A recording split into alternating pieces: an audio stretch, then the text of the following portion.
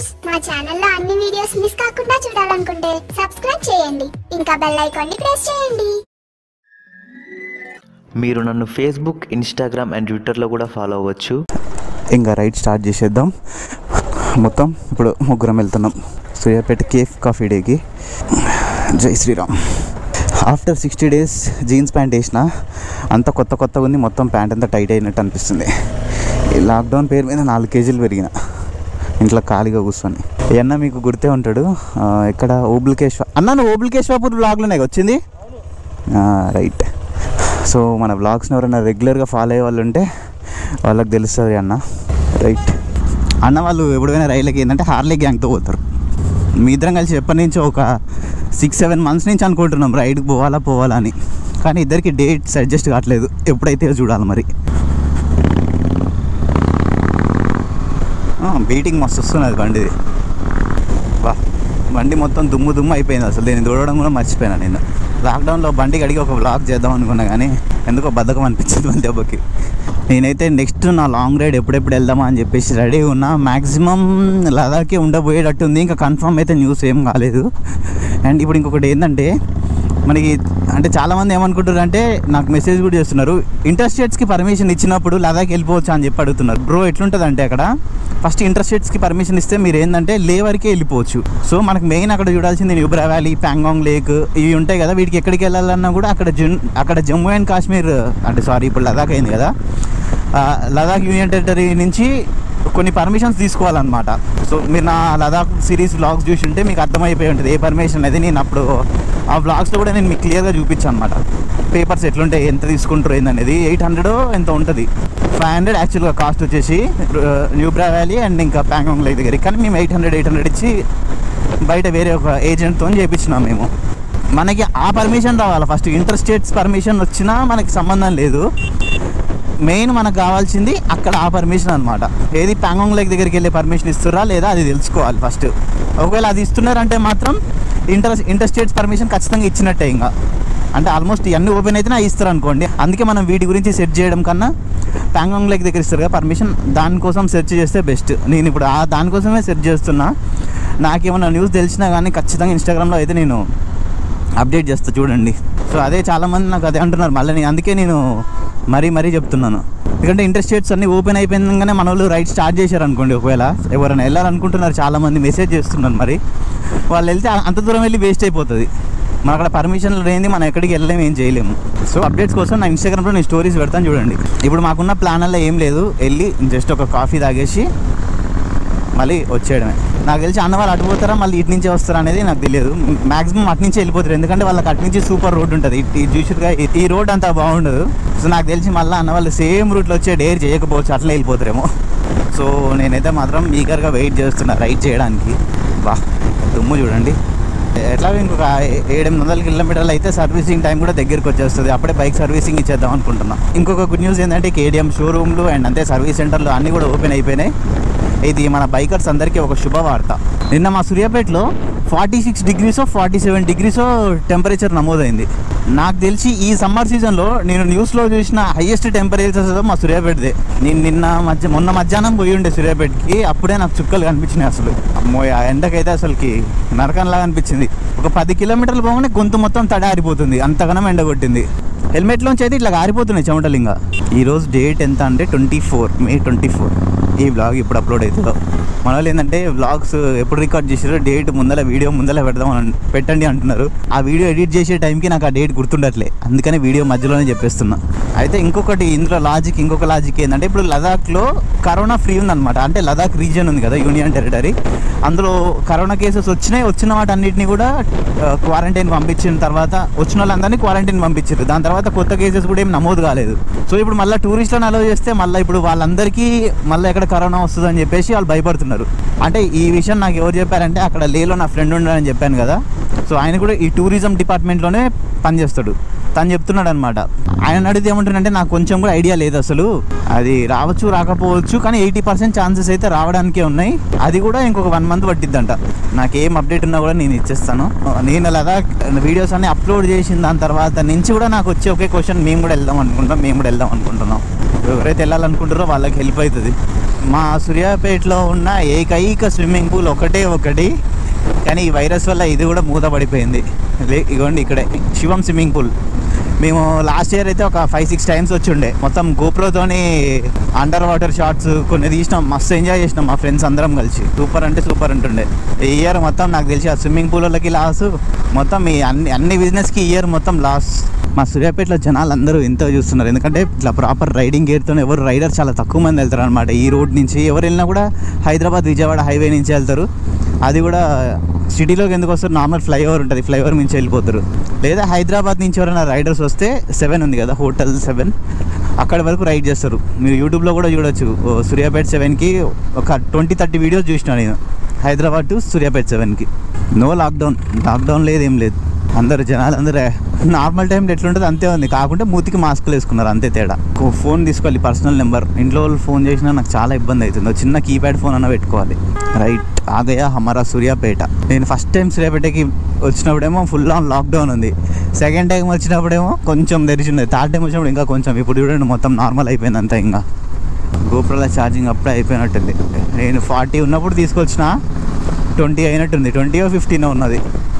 ఎందుకైనా మంచిదని power bank cable తెచ్చుకున్నా, రిటర్న్లో పోయేటప్పుడైనా బ్లాక్ చేయొచ్చు అని. రైడింగ్ గేర్ వేసుకొని ఈ హైవే మీద ఒక 60 days 64 days అయింది. 64 కాదు 62. ఎందుకంటే లాక్డౌన్ స్టార్ట్ అయిన 2 days తర్వాత నేను ఇంటికి వచ్చిన హైదరాబాద్ నుంచి. ఫస్ట్ టైం మొన్న ఫ్యూయల్ రేంజ్ 10 kilometers వచ్చేంత వరకు రైడ్ చేసిన బైక్. అంటే నార్మల్గా నాకు తెలుసుకోవడం కోసం, ఎందుకంటే రైడ్స్కి వెళ్ళినప్పుడు అసలు 0 వరకు రన్ అవుతుందా లేదా అని ఒక డౌట్ ఉండే నాకు. ఖచ్చితంగా వస్తుందని తెలుసు, కానీ ఒక డౌట్ క్లారిఫికేషన్ చేసుకోవడం కోసం నా ఫ్యూయల్ రేంజ్ 10 వచ్చేంత వరకు. నాకు ఇట్లా రైడింగ్ గేర్ వేసుకొని నా అడ్వెంచర్ మీద పోతుంటే నాకు ఎట్లా స్వర్గంలో రైడ్ చేస్తున్నట్టుంది. ఓన్లీ టేక్ అవేనే ఉన్నాయన్నమాట. కేఫ్ కాఫీ డే అయినా, ఈ KFC అయినా, ఏదైనా కూడా జూప్ జాబ్ జూప్ జూప్ జిప్ జాబ్ జూప్.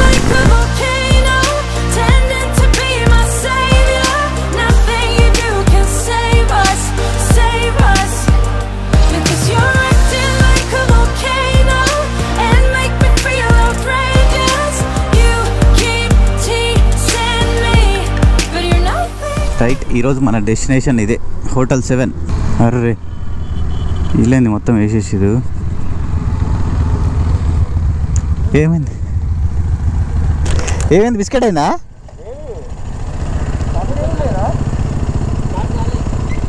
ఓ ఇంకా స్టార్ట్ అవ్వలేదా? కాఫీ డే లేదా? కాఫీ డే కూడా మేము గూగుల్లో చూస్తేనేమో ఓపెన్ అని ఉంది, కానీ ఇక్కడికి వచ్చి చూస్తేనేమో క్లోజ్ అయిపోయింది. కనపల్లే అన్న, ముందటి సైడ్ పోతే ఉంటాయి, ఫ్లైఓవర్ దిగాలి. ఉంటాయా? సరే పాటు పోదాం మరి. బీటింగ్ అయితే మాత్రం సూపర్ వస్తుంది అసలు, డిడిన్ డిడిన్ డిడిన్ అని. బోయపాటి గారి సినిమాలు వస్తాయి కదా, విలన్కి చెప్పినప్పుడు బ్యాక్గ్రౌండ్కి మ్యూజిక్ డిడిన్ డిడిన్ అన్నట్టు అట్లా వస్తున్నది బీటింగ్. మొత్తానికి అయితే బిస్కెట్ అయిపోయింది. మేము గూగుల్లో చూసినాం, అన్నీ ఓపెన్ అని ఉన్నాయి, వచ్చేసినాం. టేక్ అవే అయితే ఓపెన్ ఉంది, డైనింగ్ క్లోజ్డ్ అని ఉంది. ట్రాఫిక్ చూడండి అంతా. 60 రోజుల నుంచి ఎక్కడెక్కడికో వెళ్ళాలనుకున్న వాళ్ళందరూ ఇప్పుడు బయటికి వెళ్తున్నట్టుంది.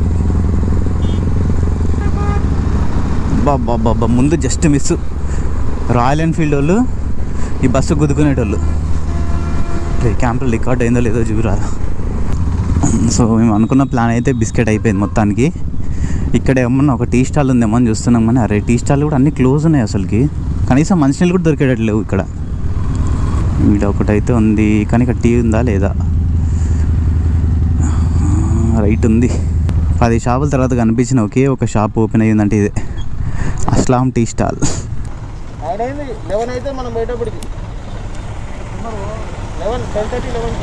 అమ్మో సీటు సుర్రు అంటుంది కదా.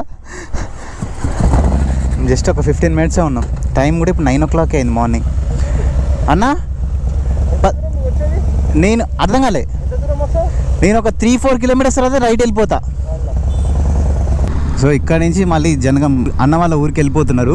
జనగం ఇది సూపర్ రోడ్ అనమాట. ఇది లాస్ట్ టైం నేను హైదరాబాద్కి ఎప్పుడు వెళ్ళే రూట్లో ఒక డిఫరెంట్ రూట్లోంచి వెళ్తా అని చెప్పాను కదా, ఆ రూటే అనమాట ఇది. లాస్ట్ ఒక 2-3 years వరకు కూడా ఈ రోడ్ అంతా నార్మల్గా ఉండే. NH 365 అయినప్పటి నుంచి ఈ రోడ్ ఇంకా సూపర్ ఉంది అనుకోండి.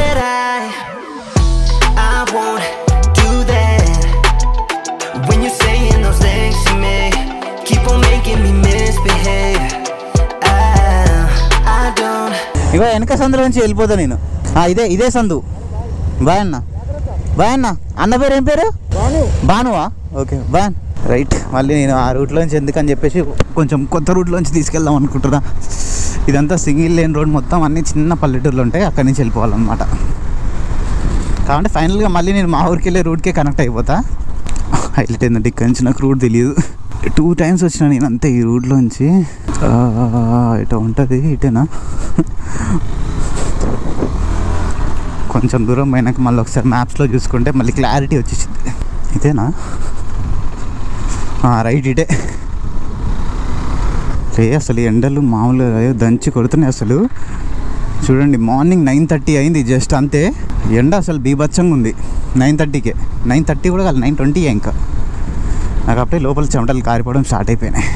ఇంకా అదే మీరు 12 o'clock 1 o'clock కానీ ఊహించుకోండి నా పరిస్థితి ఎట్లుండేదో. విత్ రైడింగ్ జాకెట్, అది కూడా. అది నేను పాత రైడింగ్ జాకెట్ వేసిన, ఎందుకంటే కొత్త రైనాక్స్ జాకెట్ చాలా అప్డేటెడ్లో ఉంది, మస్తు టైట్లో ఉంది అసలుకి. అది లదాఖ్ వెళ్ళాలనుకునేటోళ్ళకి ది బెస్ట్ జాకెట్ అంటే అదే అనమాట. ఎందుకంటే అక్కడ టెంపరేచర్ని ఖచ్చితంగా తట్టుకుంటుంది. ఏది మొన్న నాకు రివ్యూ కోసం పంపించారు కదా రైనాక్స్ వాళ్ళు, అది ఆ జాకెట్ చాలా చాలా చాలా బాగుంది అది. అంటే నేను ఈ జాకెట్ కొని కూడా ఆల్మోస్ట్ ఒక 2 years అవుతుంది. మెయిన్ హైవేకి ఇంత లోపలగా ఉండే ఊర్లు ఉంటాయి చూసారు కదా, నో పొల్యూషన్, ఏముండవు, అన్నీ వీళ్ళే పండించుకొని తింటారు. చాలా చాలా చాలా బాగుంటుంది అసలుకి. అందుకే ఎప్పుడైనా మా ఊర్ల సైడ్ ఉండేటోళ్ళకి ఎక్కువ ఏం డిసీజెస్ రావు, సిటీలో ఉండేటోళ్ళకి తొందరగా వస్తాయి ఏమన్నా జబ్బులు. అరే ఇక్కడికి వచ్చినాక ఎటు పోవాలా? ఇటే అనుకుంటా. ఐలాపురం ఇటేనా? మధ్యలో మ్యాప్స్ యూజ్ చేయాల్సి వచ్చిద్దేమో అనుకున్నా కానీ మ్యాప్స్ ఏం యూజ్ చేయలేదు నేను. స్పీడ్గా వస్తున్నాడు తమ్ముడు. స్టార్ట్ అయిపోతున్నాయి చెమటలు. చెమటలు అన్నీ వచ్చేసిన నమ్మకం మీద ఆగిపోయినాయి. లో ఫ్యూయలా చూడండి, 120 kilometers ఇంకా పోతుంది అన్నప్పుడే లో ఫ్యూయల్ చూపించేసింది. అంటే నాకు తెలిసి 4 లీటర్లు 3.5 లీటర్లు ఉందనగానే లో ఫ్యూయల్ పడిపోతుంది. అండ్ ఇక్కడ ఇంకొక బైపాస్ రోడ్ కన్స్ట్రక్ట్ చేస్తున్నారు. ఇదేంటిదంటే ఖమ్మం నుంచి వచ్చే వెహికల్స్ ఉంటాయి కదా, సూర్యాపేట లోపలికి వచ్చేసరికి ఏమైందంటే ట్రాఫిక్ ఎక్కువ అవుతుంది మొత్తం ఆడ. అందుకని చెప్పేసి ఇది బైపాస్ రోడ్ అనమాట. డైరెక్ట్ ఇది ఖమ్మం బైపాస్ ఎట్లా కనెక్ట్ అవుతుంది అంటే, ఇది మళ్ళీ హైదరాబాద్ ఖమ్మం నుంచి వచ్చే వాళ్ళకి సూర్యాపేట తగలకుండా సూర్యాపేట అవుట్స్కట్స్ నుంచి హైదరాబాద్ రోడ్కి కనెక్టింగ్ ఇది. అదే NH65కి. మా ఏరియా సైడ్ మొత్తం మారిపోతుంది. డైవర్షన్. ఇది నా గోప్రో కూడా ఏదో చిన్న ప్రాబ్లం ఉంది, ఛార్జింగ్ కూడా ఎక్కట్లేదు. నాకు తెలిసి Hero 8కి అప్డేట్ అవ్వాల్సిన టైం వచ్చేసిందేమో. నేను చూస్తాను, నేను కూడా ఒకసారి గోప్రో నాకు రిపేర్ చేసే వాళ్ళు తెలిసిన వాళ్ళు ఉన్నారు. ఇన్ కేస్ దీంతో ఏం ప్రాబ్లం లేదు, నడిపించచ్చు అంటే మాత్రం నడిపిస్తా, లేదంటే మాత్రం దీన్ని పక్కకు పడేసి అమ్మటే Hero 8 తీసుకుంటా. ఎందుకంటే Hero 7 కన్నా Hero 8 చాలా బాగుంది. అవుట్పుట్లో కలర్స్ ఇందులో చూపించిన దాని కలర్స్ కన్నా దాంట్లో కలర్స్ మంచిగా వస్తున్నాయి. నెక్స్ట్ వచ్చే బ్లాగ్ వచ్చేసి ఏంటంటే నా బైక్కి ప్యానియర్స్ అండ్ అంతే టాప్ బాక్స్ కూడా బుక్ చేద్దామని అనుకుంటున్నా. ఆల్రెడీ ఏంటంటే టాప్ బాక్స్ ప్యానియర్స్ వాటి గురించి ఒక అన్బాక్సింగ్ కూడా చేసి పెట్టిన వీడియో, ఇంకా అది ఎడిట్ చేయలేదు. అది ఎప్పుడో ఒక 30-40 days అవుతుంది ఆ వీడియో షూట్ చేసి. కానీ ఎందుకు ఆ వీడియోని ఎడిట్ చేయాలంటే అంత ఇంట్రెస్టింగ్ అనిపించలేదు. అంటే కంటెంట్ మంచిగా ఉంది అందులో, కానీ నాకే బద్ధకం అనిపిస్తుంది. వీడియో ఓల్డ్ అయితే అంతే, అది ఎడిట్ చేయబుద్ది కాదు నాకు. ఇప్పుడు కూడా అదే ఆలోచిస్తున్నా, ఈ వీడియో ముందు పెట్టాలా ఆ వీడియో ముందు పెట్టాలా అని. ఎందుకంటే ఒక 3 days తర్వాత, ఈరోజు సండే, వెనస్డే రోజు నేను బైక్కి ప్యానియర్స్, ర్యాక్ అండ్ అంతే టాప్ బాక్స్ ఇవన్నీ సెట్ చేపిద్దాం అనుకుంటున్నాను నేను. దానికి మళ్ళీ ఒక 1 day పట్టిద్ది వర్క్. ఒక రోజు మొత్తం అక్కడే ఉండి వర్క్ చేయాలి. నాకు ఒక రోజు మొత్తం అక్కడ ఉండడానికి ఇబ్బంది ఏం లేదు, కానీ ఎండాకి భయం అవుతుంది. ఏం లేదు, ఇంకా 5 లీటర్ల వాటర్ క్యాన్ ఒకటి తీసుకొని పోవాలి అడికి. ఇంకా ఇప్పుడు ఇందాక అక్కడ నేను అదే టీ తాగేటప్పుడు కూడా 1/2 liter వాటర్ అయినా కూడా అప్పటికి అక్కడి నుంచి ఇక్కడికి వచ్చేలోపు గొంతు తడారిపోయింది. ఫుల్ డిహైడ్రేట్ అయిపోతున్నాం. ఒకసారి ప్యానియర్స్, టాప్ బాక్స్ అన్నీ ఫిట్ అయిపోయినాయి అంటే ఇంకా లేట్ ఏం లేదనమాట. పర్మిషన్ ఎప్పుడు వస్తే అప్పుడు వెళ్ళిపోవడమే ఇంకా రైడ్కి. మా ఊర్లో స్పీడ్ బ్రేకర్లు ఉంటాయి, కానీ అవి కంటికి కనిపించిన స్పీడ్ బ్రేకర్లు ఆ రోడ్లోనే కలిసిపోయి ఉంటాయి. ఇప్పటికీ నేను రైడ్ చేయక ఆల్మోస్ట్ ఒక 70 or 75 days అయిపోయింది. అదే లాస్ట్ రైడ్ కొడైకెనాల్ రైడే కదా.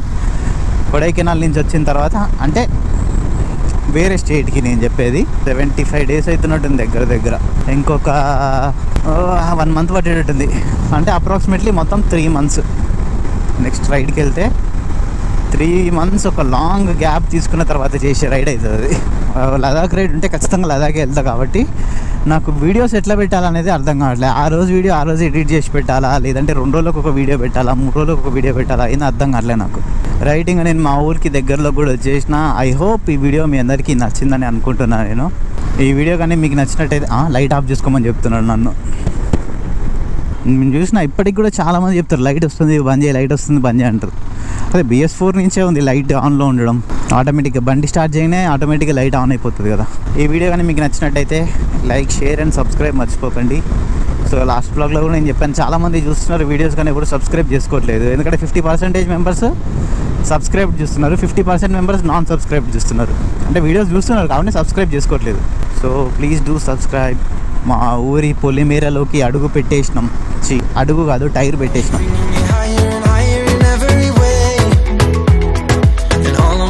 I can feel them fading away. Oh, you're like a fantasy. I know this can't be real. I'm falling way down. All delusional. I got the feeling like I'm lucid dreaming.